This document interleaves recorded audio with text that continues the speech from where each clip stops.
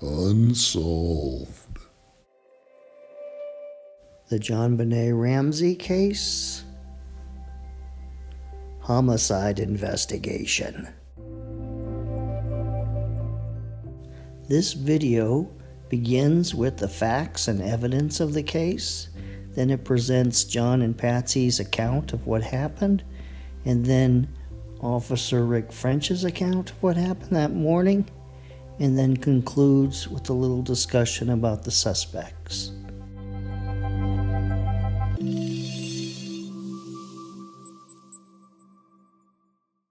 At approximately 11:20, John Ramsey entered what was called the wine cellar, and he found JonBenet's dead body lying on the floor, and right behind him was Fleet White. And John picked up JonBenet's dead body and carried it upstairs to the living room floor and put her down. And then a blanket and a sweatshirt were tossed on the body. The pathologist determined that the cause of death was asphyxia by strangulation associated with cranial cerebral trauma. There was a red heart drawn on her left palm, and there was trace DNA under her fingernails. There was trace DNA on the left and right sides of the exterior waistband of the long johns, and there was DNA of the same unknown male in a blood drop on her underwear. All sections of the vaginal mucosa contain vascular congestion, chronic inflammation. A small number of red blood cells were present on the eroded surface, as is foreign material. There were these two unidentified marks on her left upper to mid back. There was a white nylon cord embedded in her neck and attached to a broken paintbrush handle. The white nylon cord was tied to the handle in this manner shown here. The one broken piece with the brush attached was found in this paint tote in the basement just outside the wine cellar. After John Ramsey removed JonBenet's body from the wine cellar, this white blanket and the pink Barbie nightgown were left on the floor in the wine cellar. Nylon cord, similar to that around her neck, was used to tie her wrists, and here's a photograph of one of her wrists. John Ramsey stated that he removed a piece of duct tape from JonBenet's mouth, and here's a photo showing that piece of duct tape. 4 red and black fibers were removed from the sticky side of the duct tape, and fibers were vacuumed up from around JonBenet's body and from the wine cellar. A shoe or boot print from the brand name High Tech was found on the cement floor in the wine cellar. A bowl of fresh pineapple was found on the breakfast dining room table with Patsy's fingerprints on the bowl. A glass with a tea bag inside of it with Burke's fingerprints was found next to the bowl of pineapple. The pathologist found fragments of pineapple in her digestive tract. A heavy Maglite flashlight was found on the kitchen counter. Near the back glass door to the Ramsey's house, there was, and might still be, a window well with a grating above it that led down into the Ramsey's basement. And people could move through that window well and into the basement because Detective Lou Smith went through there, and John Ramsey stated that he went through there when he was locked out of the house during the summer. So I will finish this list of evidence and details with the most contested piece of evidence, this crime scene photo of the window, the scuff on the wall, and the suitcase under the window. The argument is over if somebody traveled through the window well that night, because the evidence and details aren't clear. Was there a spider web connected to the grating in the window well? Would that prevent somebody from getting through without tearing the spider web away? Fragments of glass were or weren't found. There was at least one little square piece on top of the suitcase, but then everything is contaminated, even this photograph, because the suitcase was moved by Fleet White and the window was open for some reason when they took this photograph. Because last anyone knew, John Ramsey stated that he closed and latched that window.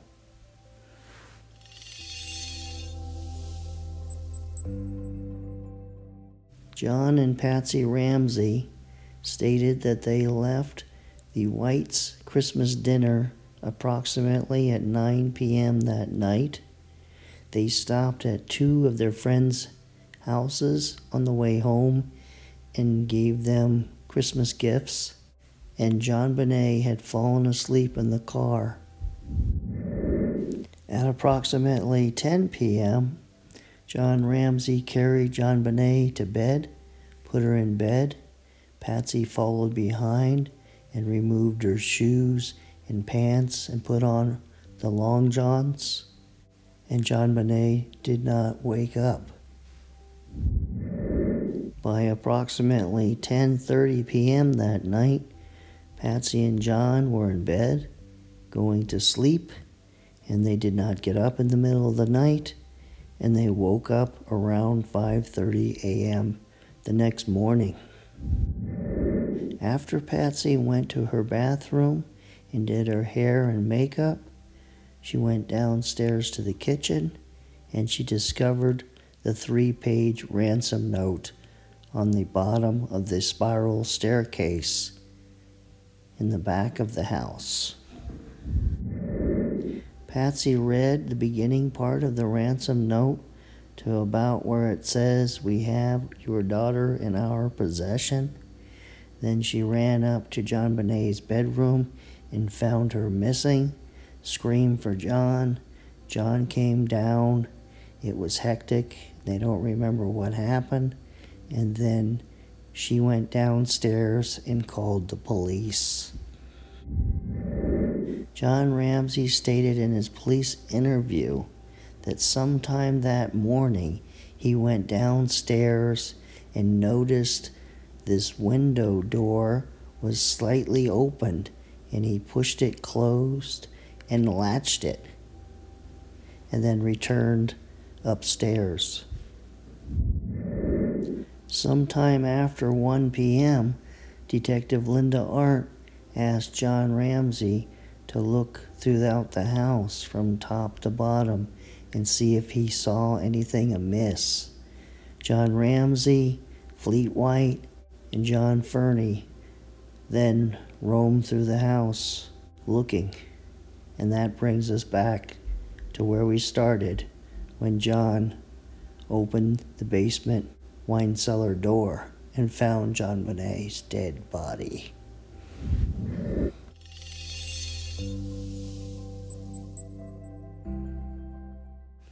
Officer Rick French's report states, John directed me through the house and pointed out a 3-page handwritten note which was laid on the wooden floor just west of the kitchen area.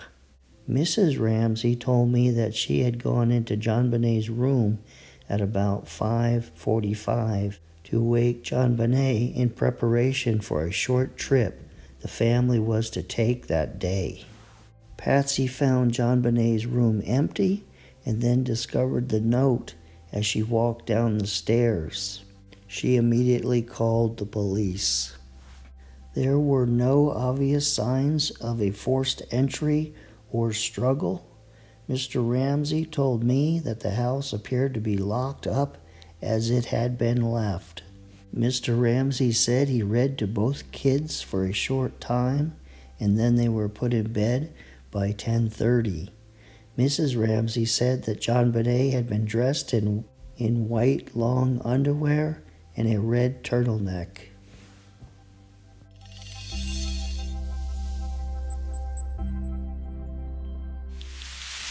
How could anyone think that Patsy was not involved in the death of her daughter? Look at the ransom note.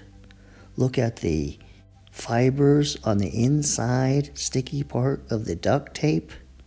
Look at how JonBenet's dead body was found in a white blanket with her pink Barbie nightgown. Look at the bowl of pineapple with Patsy's fingerprints on the bowl, which proves that JonBenet was up and Patsy was lying. Look how the crime scene seems to have been staged. JonBenet's wrists being tied, the duct tape on her mouth, and the ransom note found conveniently on the bottom of the stairs that Patsy uses in the morning to go to the kitchen. And all the false statements that Patsy made to the police. How could you not accuse John Ramsey of the murder of his daughter? Look at the evidence of molestation, past molestation. Who could have done that? And how can an intruder have done that and then commit this murder? And it gives a motive for the murder.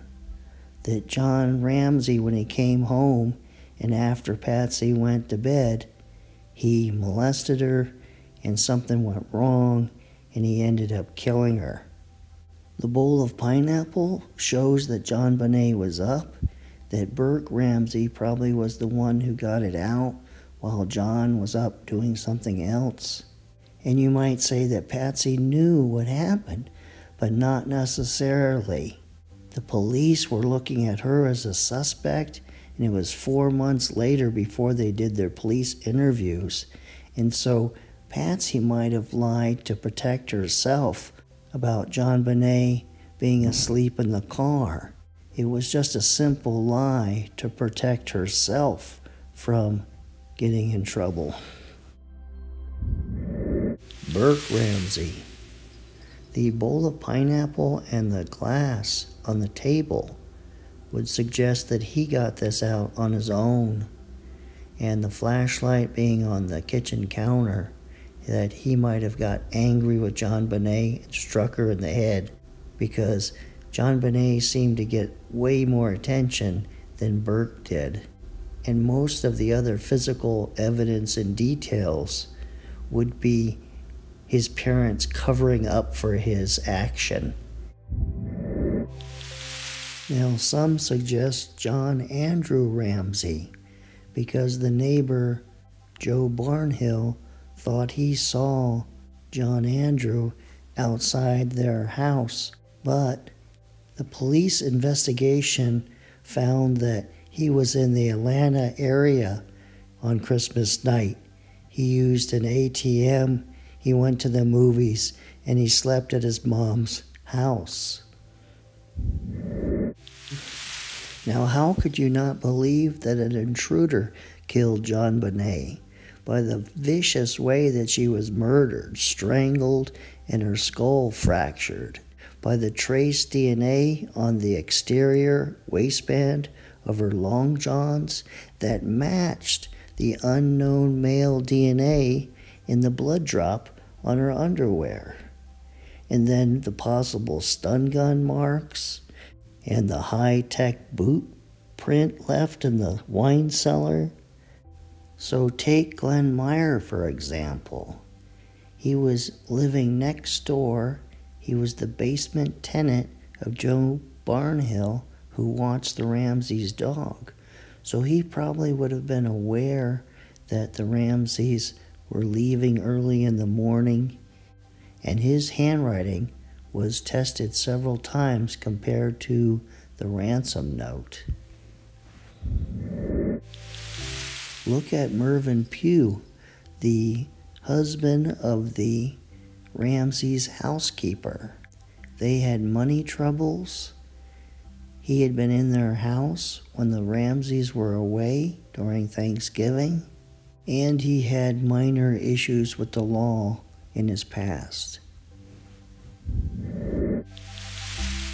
And then there's the crazy and unusual McReynolds family, with Bill McReynolds playing Santa and taking such a major interest in JonBenet. Look at the bottom left corner of this photograph of Bill and Janet. Isn't that a picture of JonBenet? And then look at Jesse McReynolds. He's the only one that I know of that I've come across that actually went to prison for kidnapping. He served in jail, I believe 14 years for several crimes, and he had multiple issues. And so, as intruder theories go, he's definitely a suspect in my mind. Well, this ends this episode of Unsolved, and looking at the evidence, it all doesn't coincide with each other. It's like they're contradictory.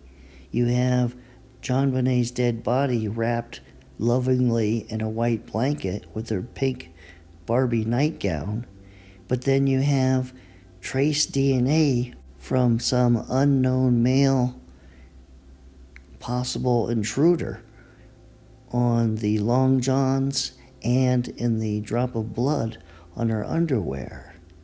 Then you have the chronic inflammation that suggests past molestation. And then you have the bowl of pineapple that suggests the Ramseys were lying about JonBenet being in bed asleep when she must have been awake and ate some pineapple. And then you have the whole issue with the window and John Ramsey leading everybody to believe that the window, the basement window, had some play, some part in this tragedy.